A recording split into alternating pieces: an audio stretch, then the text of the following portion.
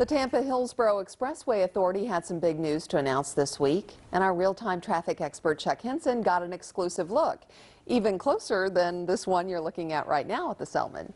He shows us now in tonight's Getting There. All right, it's been a long time coming. After 2 years of work on the Selmon Extension above Gandy Boulevard, they've reached a major milestone.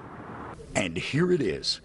On Monday evening, under the watchful eyes of many of the project's biggest stakeholders, the final section of roadway was laid in place on the Selmon Extension.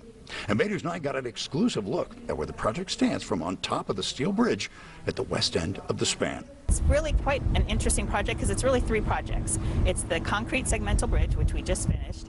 It's the steel bridges, which you're standing on, and it's the interchange with all of the earthwork and all of the walls that they have had to put up. So it's really three major projects in one.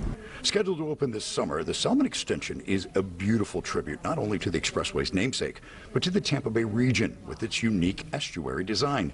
That said, what's important to drivers is how the extension will help their daily commute. We're expecting about 40%. 40% of the traffic is not local. They have no destination in the Gandy corridor, so we're hoping that they come upstairs and can bypass those lights to allow Gandy Boulevard traffic to be for the residents and the people who want to shop on Gandy. That's awesome. And think about this.